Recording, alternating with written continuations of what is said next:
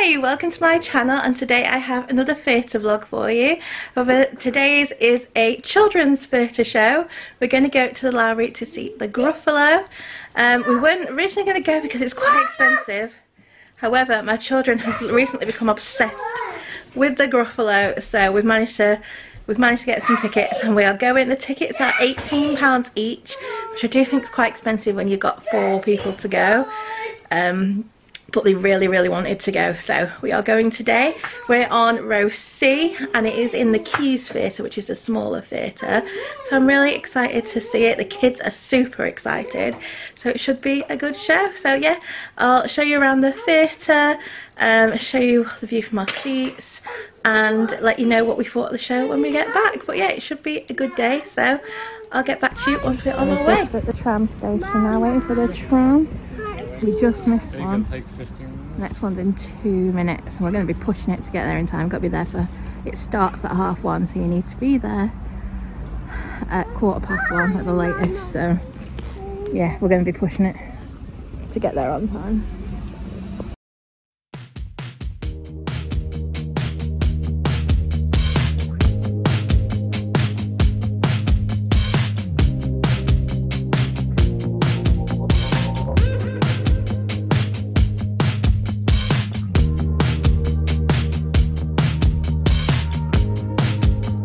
We're just on our second tram now, aren't we? Alice, where are we going?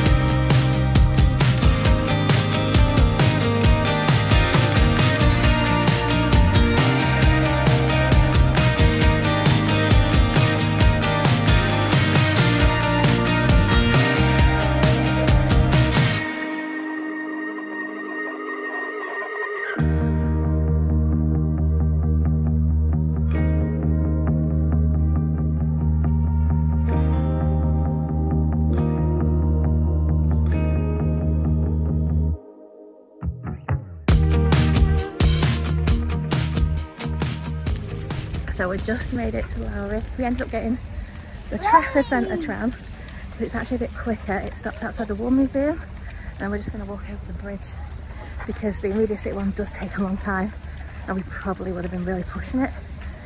So yeah, this is much quicker. Get off at the War Museum, walk over the bridge. It only takes like 5 minutes, 10 minutes max on the tram, so I think it is about 5 past now, so we should have plenty of time. There we go, there's the theatre. Got to walk over the bridge.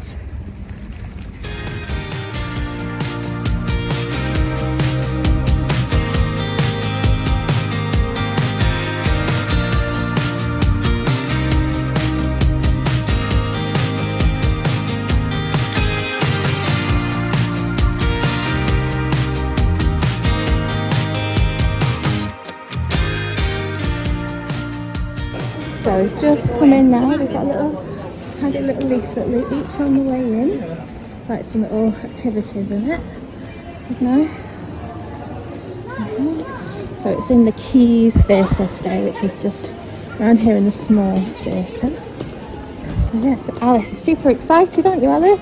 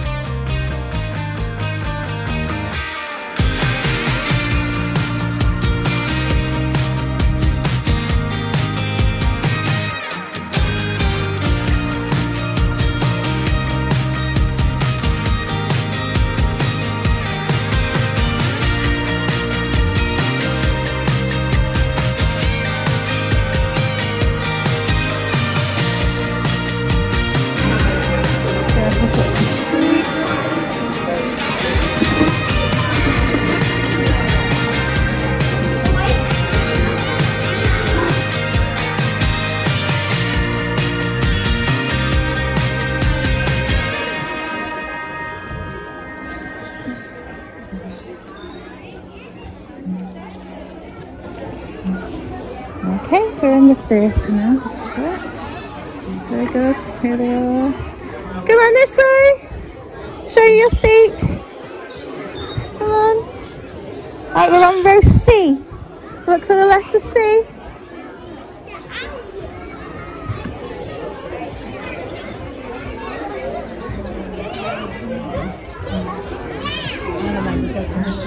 Here we are. There's the letter C, so we're on here. So we're in our seats now, we made it just in time, didn't we? Gruffalo, are you excited? Yeah, it's a really good view as well. And there's absolutely loads of leg room in these seats.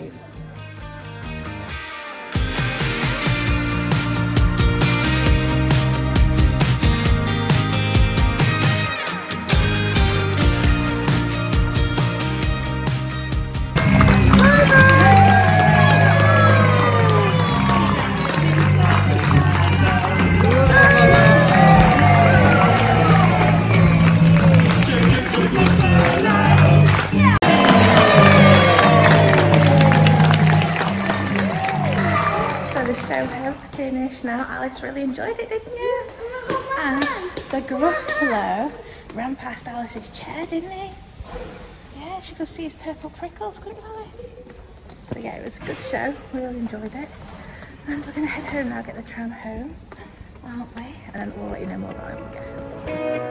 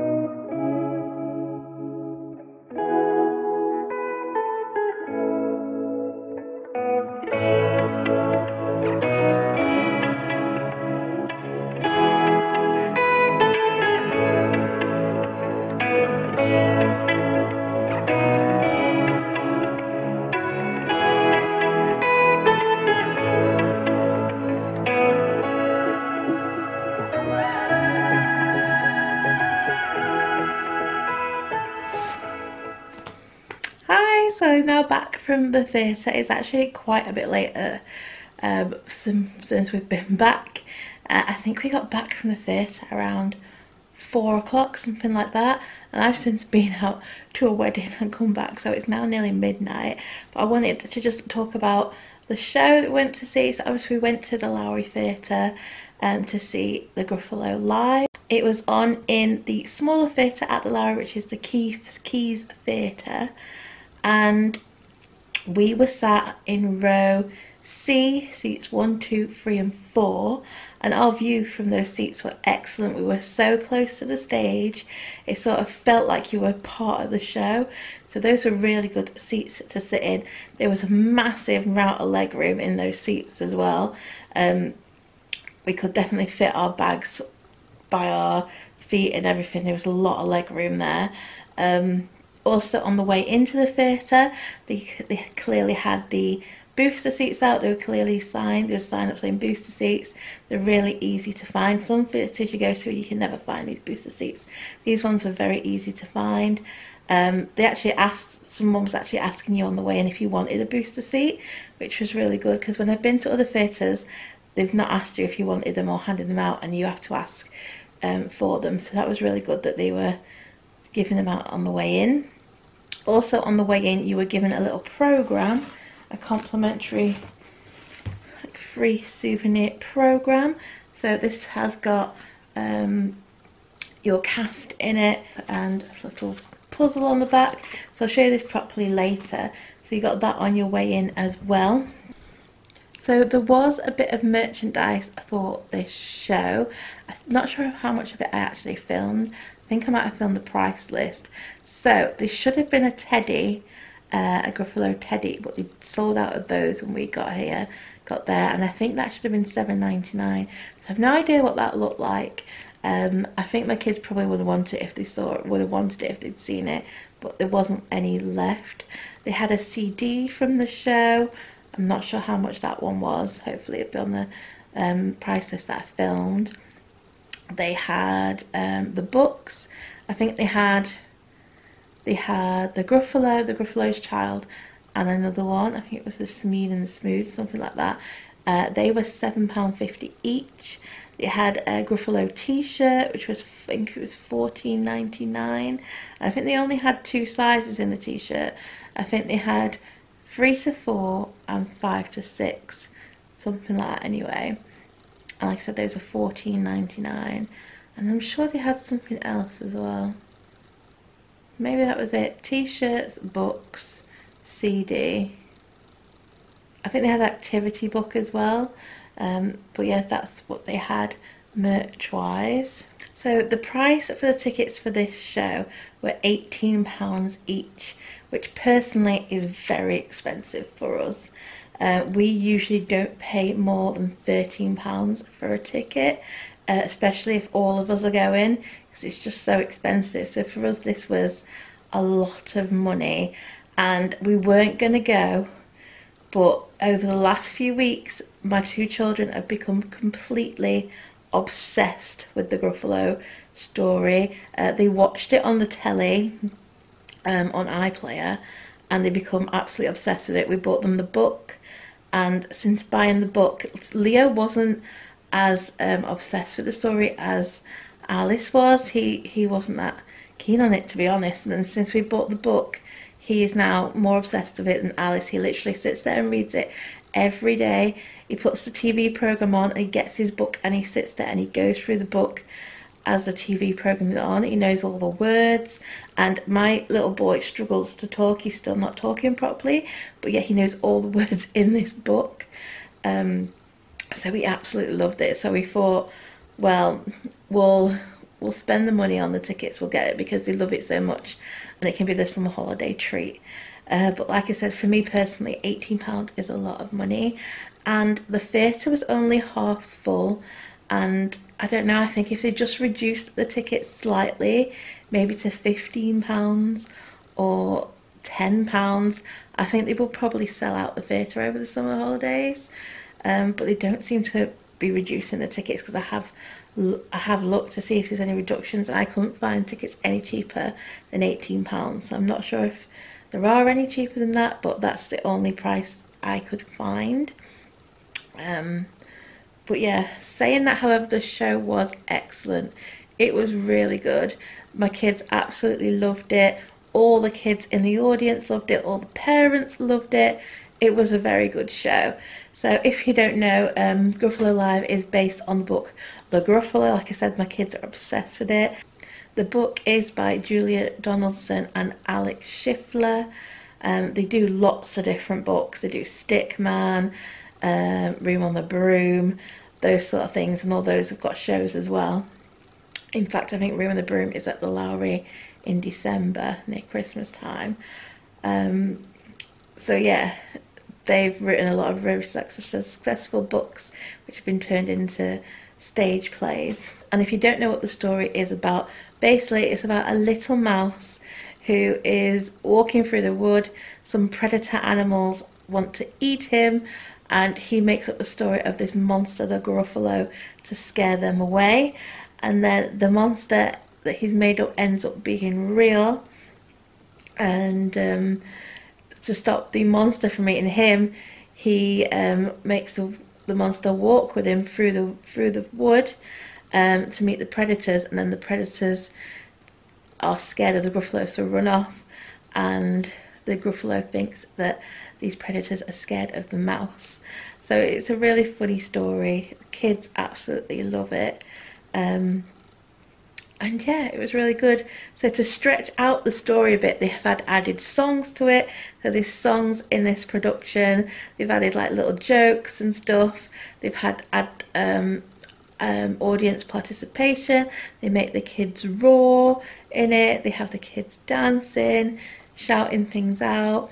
And the great part of the show, which all the kids really loved, is at one point the Gruffalo runs through the audience, sits in the seats, and yeah, the kids really loved that. Alice loved it because the Gruffalo ran past her chair and she loved it. So yeah, it was really, really good. The show is only 55 minutes long and it is recommended for age 3 and up. And I think that our age range is probably right. There were some smaller children there, but they did seem to be getting a bit restless.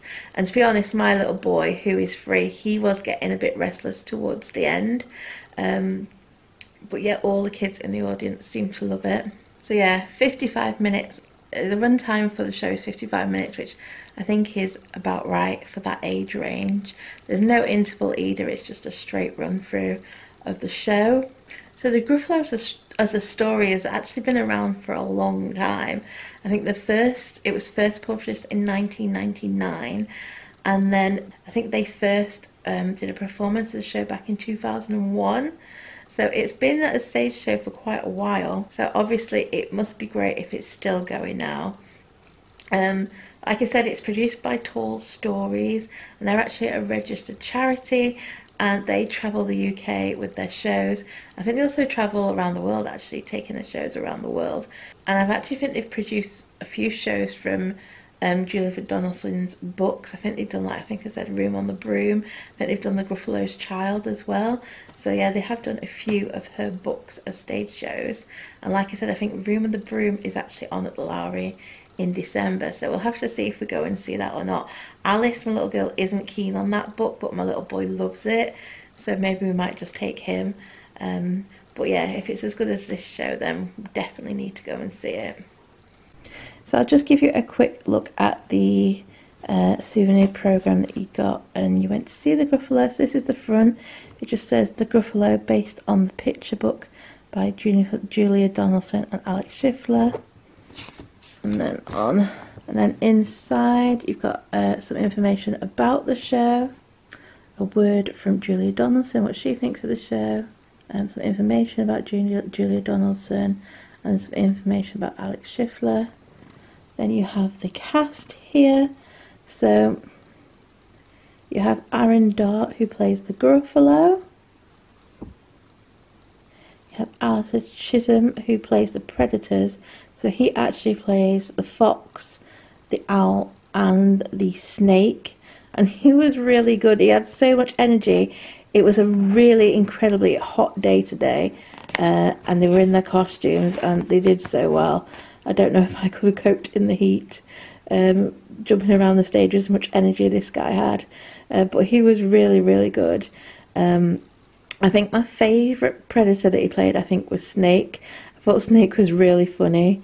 Really enjoyed his Snake character. But yeah, he played all 3 of the Predators. Then you had Amy Lee Bevan as the mouse. I thought she was really, really good. She was really good at getting the kids to join in with the participation bit when she was getting them to roar and everything, yeah. And I thought she was really, really good as the mouse. And then you had Anne Nicholson as the understudy for Mouse and Predator, so we didn't actually get to see her perform. And then you have information about offstage, so the directors and creative producer, lighting design, person who done the music and lyrics, puppet design, and then all the other offstage people. Then you have an advert here for Room on the Broom, another one of their shows. You have some information here about Tall Stories themselves. You've got the production team here, and then you've got some of the current projects that they're working on. So there's Room on the Broom, the Smeeds and the Smooths, the Canterville Ghosts, and then the Tall Stories Studio. And this is Tall Stories social media handles. And then you've got this little thing here. It says, Butterfly Hunt, can you find 10 hidden butterflies in this program? So a little activity for the children to do. And on the back here you've got a little word search to find all these words, and to be honest, I love a good word search. I might do that myself.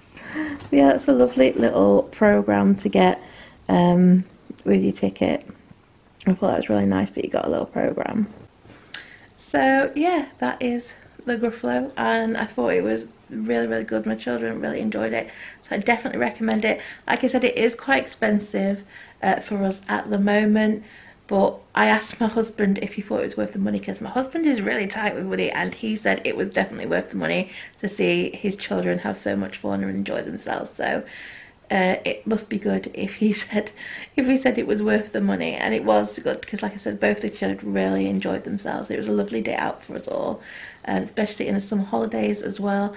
So definitely recommend it. It is running at the Lowry until I think it's the 21st of August, so until this Sunday.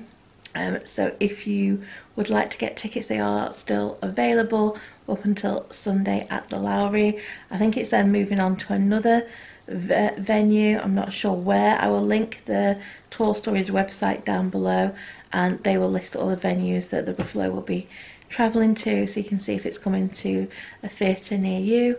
If it is, and you've got small children, my kids' age, so my children are 3 and 4, it's definitely a good one to take them to, especially if you want to introduce them to theatre. If they've never been to a theatre show before, this is a really good one to take them to, especially at the Lowry in the Keys Theatre, because it's a small theatre and you feel really close, and